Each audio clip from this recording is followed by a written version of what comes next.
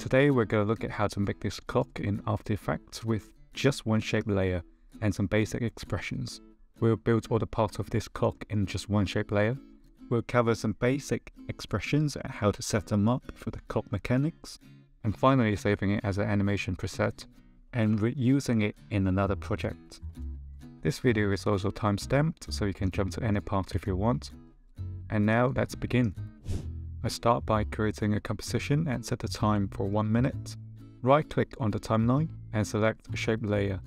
Now we have a shape layer, but we don't have any shapes in it. Click this little arrow at the front to expand it, and click this little button next to add different elements, and add a group empty on the list. Go on to add another 2 groups. By selecting the group and press enter, you can change the group's name. First, I'm going to create all the circle shapes of the clock. So that's the clock front, the rim, and also the centerpiece. To add a shape to the group, you have to select a group and then press this add button again. Now add the ellipse shape to the group. You can only see the outline of the circle because we haven't got any color in it. But if you expand this ellipse path, you could toggle the size and see the outline expanding. To add color, press the add button again and press fill. You can use the color picker to change to any color you want. To add the stroke to the shape, under clock rim, plus add and add stroke. Once you have changed the color of the stroke, you can connect the size property of the clock rim to the size property of the clock front. Now they're linked together. To create the centerpiece, what you do is create another ellipse under the centerpiece layer and just bring in another fill. Change the color. You cannot see it because now it's at the bottom. You just need to bring it to the top of the layer stack to see it. Open the size of the shape path and pick whip this size to the size of the clock front. But we don't want them of the same size, do we? So we're going to alter the expressions by multiplying a decimal point at the end. I think a 0.1 would be good. It seems a bit too small, so I'm going to change it to 0.2. That means size-wise it's 20% of the clock front. So that's all the circles we need to create. Next are the hands. We're going to create the hour hands first. It's easy to do that first and then duplicate the layers. We're going to add another group and bring it to the top of the layer stack. Call it hour hand. Expand it and then press add again. And this time we're going to add a rectangle element. Once you've done that, you can see the square shape outline in the middle. Click this little arrow before rectangle path, you'll see more controls, and now you can adjust the shape. However, there's a problem. As I expand the length of the shape, it seems to be expanding from the middle. What I really want is to have the anchor points at the bottom of the shape. To change the anchor point, I open up the transform group and bring up the y-axis on the anchor point. That seems to work, but I would like to use an expression to drive that, so whenever I change the size, the anchor point will stay the same. If you want to bring the anchor point to the bottom, we know that we need to bring it down half of the total length of the shape. So I pick whip the anchor point back to itself and then open up the expression box. And in here we should have 2 values. One is the x-axis and the other one is the y-axis. While the x value stays the same at 0, for the second half of the expression, I pick whip it to the second value of the size property.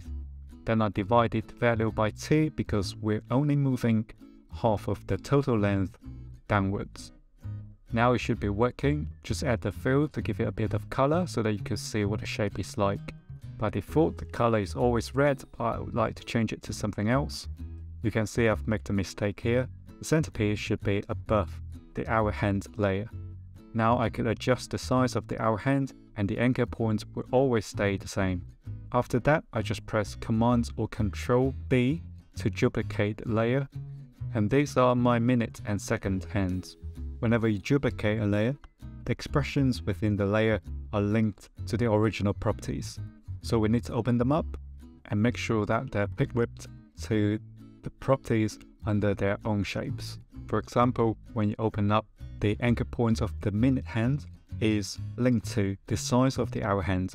What we need to do is to highlight the second part of that properties and then link it back to the size of the minute hand properties.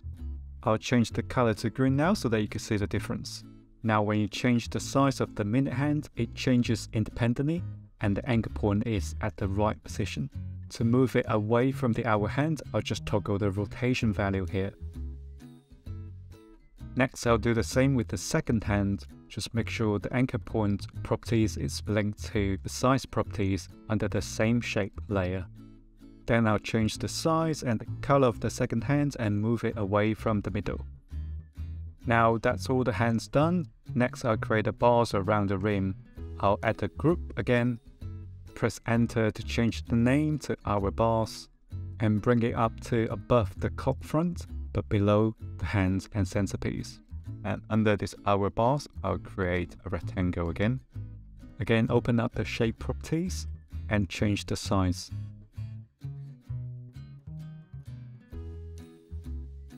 Make it visible. I'm going to fill it with a color. I'll keep the color as red for now.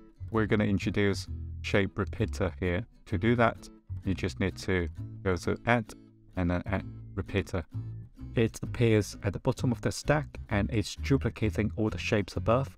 So we're going to move it into the hour bars group.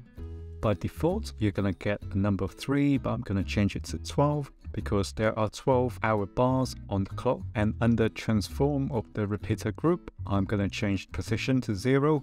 And under rotation, you just type in 360 divided by 12. That's because we've got 12 hour bars around the clock. We can't see the change because we've got another 3 layers on top of it. Click these eye icons to disable those layers for now. They'll all concentrate in the middle. To expand them, just toggle this anchor point. However, that's still not right because when we increase the number on the anchor point, the anchor point is actually moving down. That's why you see they're expanding downwards. To compensate that, we need to move the position value of the shape transform properties, but not the repeater properties.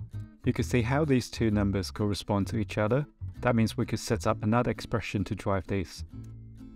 So we could pick whip this position properties to the anchor point properties, but multiply by -1 at the end of the expression.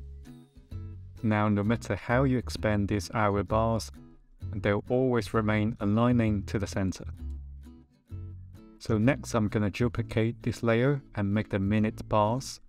I'm going to just speed up this part because it's just the same process. What you have to do is to make sure you have 60 on the repeater, and on the rotation, you have 360 divided by 60.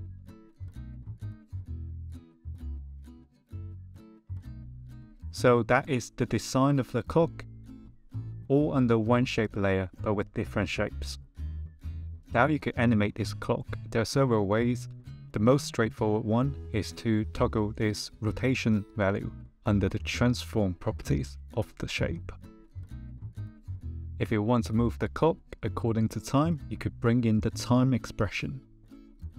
So just hold down Alt or Option and click this stopwatch before rotation to open up the expression box. That's because the time value is outputting a float number according to time. So when it's 1 second, it's 1, 2 seconds, 2, 2.5 seconds, 2.5, so on and forth. So when it's 1 minute, it's only 60 on the rotation value, but what we want is 360. That's why we have to multiply 6 here. Now the second hand is moving in real time.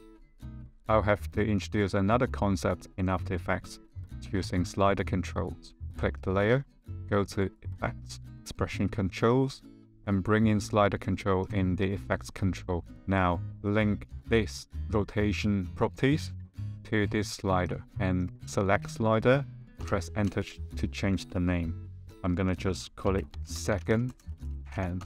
Using slider control is particularly useful when you have a lot of elements in your timeline, but you want to bring some of those controls up here in the effects control. For example, in this case, we use this slider to control the rotation value of the second hand. So I sidetracked a little bit to show you how to set up the slider control, but now let's get back to the rotation value of the hands. So next, we're going to use the same principle to link up the minute and the hour hand. So under the minute hand shape layer, I'll find the rotation property again. This is the property that will drive the hand position. Then I'll pick whip this property to the second hand rotation property. As soon as you do that, you see they're moving together. But that's not what we want. In a real clock, when the second hand moves a full rotation, the minute hand only moves a minute. That means the speed of the minute hand is only 1/60 of the second hand. So we can open up the expression of the minute hand rotation and type in divided by 60. Great, it seems working now. As I move up the number on the slider, the minute hand moves slowly in the same proportion of a real clock. Next, I'll try to give it a bit more control of the clock. So under the second hand rotation value, I'm gonna type in plus value. That is gonna add the original value back to this expression. Now we could drive the time by increasing the rotation value on the second hand, as you see here. Now on the hour hand, I'm gonna use the same principle. I'm gonna pick whip the rotation of the hour hand to the rotation of the minute hand, and then divide the value by 12. That is because every time the minute hand moves a full circle, the hour hand moves 1/12 of the full circle. So at this stage, you should have a fully working clock, which is also mechanically accurate. I've shown you how to use time to drive the animation. We don't have to, we can use keyframes to drive the animation. So by setting up 2 values on the slider, we could have the clock move faster than real time. Now we have a fully working clock, but I would like to show you one more step, and that is this ticking motion on the second hand. And for that, I'm going to introduce the floor method. So at the end of this slider control, we're going to add /6, that means divided by 6.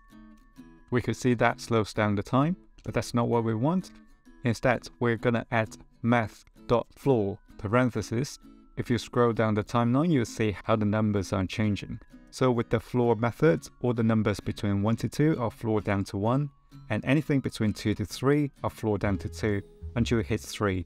However, because we divided 6 earlier, so now to bring this second hand back to real time, we need to multiply 6.